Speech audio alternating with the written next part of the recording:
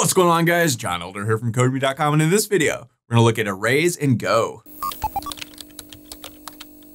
All right, guys, like I said, in this video, we're gonna look at arrays with Go. But before we get started, if you like this video and want to see more like it, be sure to smash the like button below, subscribe to the channel, give me a thumbs up for the YouTube algorithm, and check out Codemy.com, where I have dozens of courses with thousands of videos that teach you to code. Use coupon code YouTube50 to get 50% off membership with all my courses, videos, and books for a one-time fee, which is insanely cheap. And a special shout out to everyone over the weekend who bought my new Intro to Python programming book. I appreciate everybody that bought a copy. Thank you, and I hope you like it. All right, so arrays in Go. Now, if you're coming from a Python or something like that, arrays are obviously called lists. So every time I say array, if you're coming from Python, just think list. Same exact thing, but Go treats them a lot differently. They treat them almost like everything else, more C-like than Python-like. And that means you have to be very specific with them, and you can't really alter the length of them, as we'll see in just a minute. So to create an array with Go, it's pretty simple. We just start like a variable with our var keyword here, and then just name this thing. So let's call first names like that.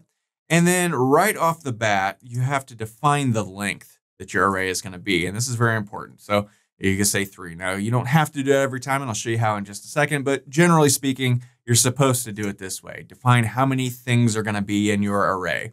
After that, you have to define the data type. So I want to make strings, right? So then we use curly brackets. And inside of here, just like with Python or any other programming language, you have your items separated by commas, right? And in the case of strings, we're going to use quotation marks. If you use numbers, you wouldn't use quotation marks. So let's say John, April, and Wes. So these are our 3 things. Now, just like with every other programming language, arrays in Go start at 0. So John is the 0th item.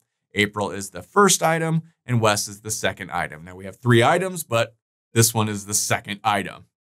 You know, it's a little weird. That's just an array thing. All programming languages are like that. So, okay, we've got this. So let's print this guy to the screen. So we can go fmt print line like we learned in the last video, and we could just call first names.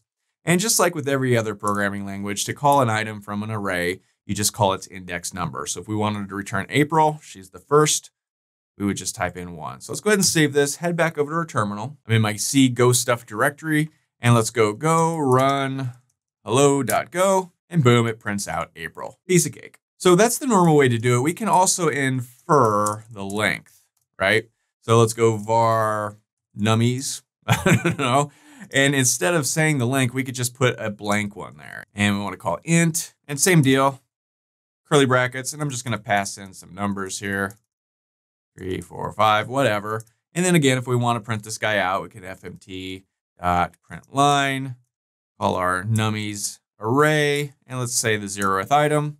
Save this, run this guy, and boom, it prints out 1. So that's inferred length. We can also, just like with variables, we can use shorthand. So let's go shorthand. And here, let's say we create one called last names. Notice I didn't put the var in front of it because we're going to use this little weird operator like we did with our variables. And this is shorthand. Again, we pass in 2. Let's say we want string. And here I could say Elder and Smith, whatever. Same thing, we can fmt.println, and we want last names, the 0th item, that would print out Elder, right? So, okay. We can also do shorthand with inferred lengths. So let's say shorthand with inferred. How do you spell inferred? Okay. So let's say our names, I don't know. And same deal, we just put blank there. And this is going to be a string. And then let's say we want Elder and say Brown. Again, we can fmt.println this guy. And we could just print out the entire thing if we want. Save this, head back over here, run it. And boom, here we see Elder and Brown. Okay, so we can also change item in array. So you can't remove an item or add an item, but you can change an item. So if we have our names array and say we want to change the first item, which is Brown, remember, because it starts at 0. So Elder is 0, Brown is 1. We want to change Brown. So 1, we can just make a change. So we could just say Smith or something like that. So we're printing it out here. Let's print it out again after we've made a change. Save this, head back over here, run this guy again. You can see first it was Elder and Brown, now it's Elder and Smith. So you can change things, you just can't add or remove things because we've defined, or at least inferred, the length already, and you can't change that. You can change it by using something called slices, and we'll talk about that in just a minute. So, okay, that's if you're very specific, but say we've got an array and we know there's going to be 10 things in there eventually, but right now we've only got 2 things to put in there. How can we do that? Well, we can use default assignment, right? So to do that, let's call var, and then let's go our nummies, right? And then let's say we've got an array that we want it to be 5, but right now, this is going to be an integer. Right now, all we've got is 2 things, so 1 and 2, right? So if we now fmt.print this guy, and we want to print out our nummies, you'll see that Go will assign sort of the default thing for the unclaimed positions. So in our instance here, we're using integers, so the default integer is 0, right? In strings, the default for string is just nothing, right? For Boolean, I think the default Boolean is false. And we looked at that a couple of videos ago, but whatever the default is, that's what it is. So if we save this and run it, head back over here, you'll see 1 and 2 are there, and then the rest of the other 3 spaces, because we have 5 total, they're just assigned 0. So that's kind of cool. You know, a lot of times later on, you might want to add things as your program goes along, but not right at the beginning. So that's how you do that. You can also assign things to your array in certain positions. So let's assign in certain positions. So let's go var more nummies. I don't know what nummies are. Numbers, I guess. So let's say we've got 10 of these guys, right? And they're going to be integers. And we know we want the first thing, the 0th item, to be the number 41. And we know we want like the 4th thing to be 99. The rest of them, Go will assign the default thing. In this case, integer, the default we know is 0. So if we save this, well, let's print this guy out. So fmt.print lines, and let's print out more nummies. Right? Cracks me up. So let's run this guy again.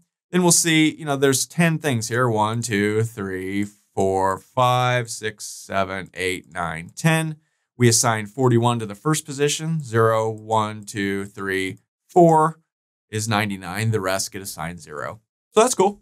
So finally, the last thing I want to talk about is slices. And a slice is sort of like an array, but it's just part of an array. And this is really cool because you can add and remove things to slices, whereas you can't with arrays. So a lot of times, instead of using an array, you might just want to use a slice, right? So let's create a slice here real quick and let's see. So let's go var, and I'm going to create something called toppings, and this is going to be pizza toppings. And so let's create, say, 5 of them. And this is going to be a string, and we want pepperoni, we want onion. I don't know, what do the kids like on the pizzas these days? Let's say cheese and supreme pizza. And what else? Bacon? Everybody loves bacon, right? So if we fmt.println toppings, we'll see all 5 of these things listed, right? Okay, so let's say we want to create a slice of just the first 2 things, right? So let's go ahead and create a toppings slice. And I'm just going to use our shorthand. And then we want a slice of our toppings array, because, you know, that's what we called this. And we just want the first 2 items. So that's from 0 up till 2. So 0, 1, and then stop at 2. So that'll just bring these 2 things. So here we can fmt.println, and let's print out our toppings slice. So here we're printing out the entire thing. Here we're just printing out a slice. Go ahead and save this, head back over here, run this guy. And boom, we see, here's the entire thing. Here's just the slice of 2 things. Okay, that's cool, but why do we really care? Well, there are times when you just need to pull out a slice of an array, but also, like I said, you can add things and remove things from a slice, whereas you can't do that with a regular array. So we can see this. First thing, let's say modify a slice. And that's the same thing like modifying an array. So let's go topping slice. So let's say we want to change the 1th item, which is onion. We can just change this to, I don't know, like peppers, something like that. Now, if we fmt.println our topping slice, we should see instead of this being onion, it'll be peppers, right? So let's save this, run it, just to make sure. And we see it was onion, now it's peppers. Okay, that's how you modify, but how do you add things? So let's add item to slice. So we would call topping slice, and then set that equal to the append function. And then what do we want to append? Well, we want to append our topping slice, and we want to add in something else. Let's say apple. Does apple go on pizza? I don't think so, but we're going to go ahead and do it anyway. So now let's go fmt.println, and we want our topping slice. Okay, this up, save this, head back over here. Let's clear this screen, run this guy again. And here you see we've added apple, and that's very cool. So you can also add two slices together. So let's call other slice and say we want to, let's use our shorthand, and we want to pull out the toppings. I don't know, let's say we went 0 through 2. So let's go 0, 1, 2, 3, 3 through 4, I guess. That'd just be supreme, right? So 3, 4. If we fmt.println with our other slice, we should just see supreme, I guess, right? Oh, misspelled toppings. Misspelled toppings. There we go. Boom. Save this. Head back over here. Clear the screen. Run this guy again.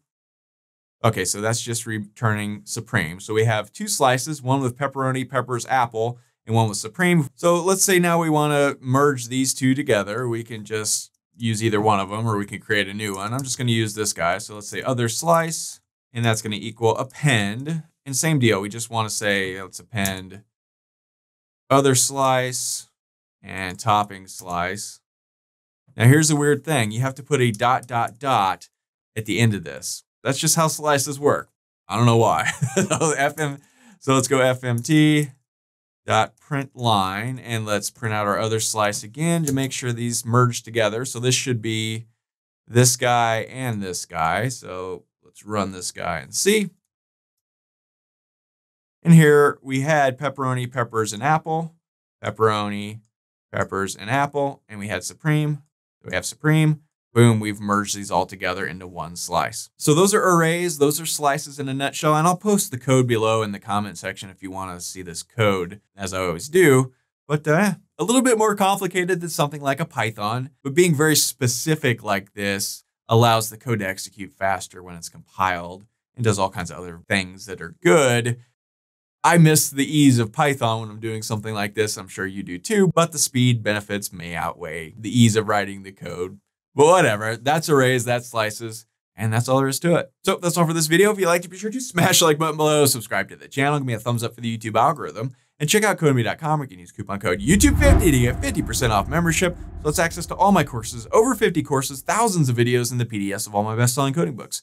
Join over 150,000 students learning to code just like you. My name is John Elder from Codemy.com, and I'll see you in the next video.